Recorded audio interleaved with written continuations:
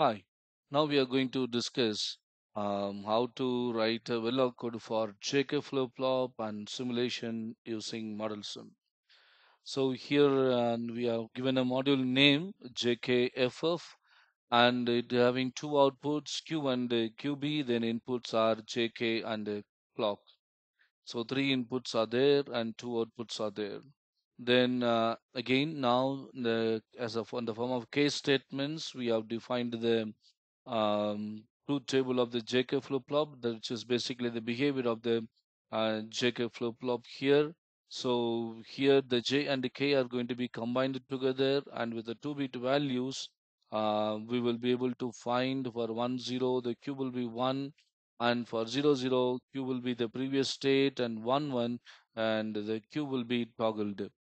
And also to get the immediate complement value, the concurrent statement is used outside the always block, that is QB is equal to not Q.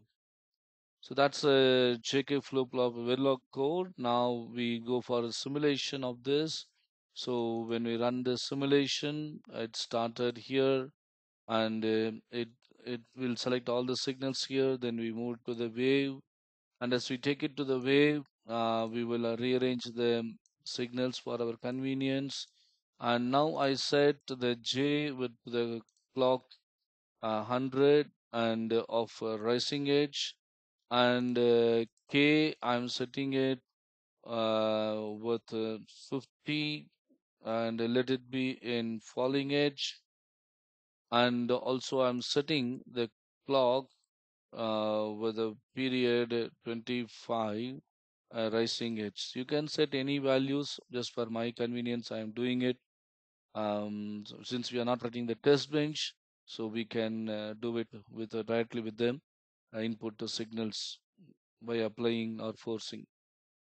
So now when I run, I would be able to see the J flip-flop response over here, JK flip-flop. And now here, yes, I select the clock signal and click on this. So that keeps me at the edge of the clock. So the edge of the clock, J is 1, K is 0, the Q is 1, Q bar is 0. And next, I move on to the next positive edge. And the next positive edge, J is 1, K is 1, both are 1. And at the positive edge, the Q is toggled now. The 1, it has become 0 now. Next, let's see what is the response in the next positive edge. The next positive edge, J is 0, K is 0. So the output will be the previous state. So the previous state is continued here. And in the next positive edge, 0, 1. So output Q is 0, Q bar is 1. The next positive edge, 1, 0. Then Q is changed to 1 and the Q bar is changed to 0. So JK flip-flop, it at 0 0 it maintains the previous state. At 1 1 the output is toggled.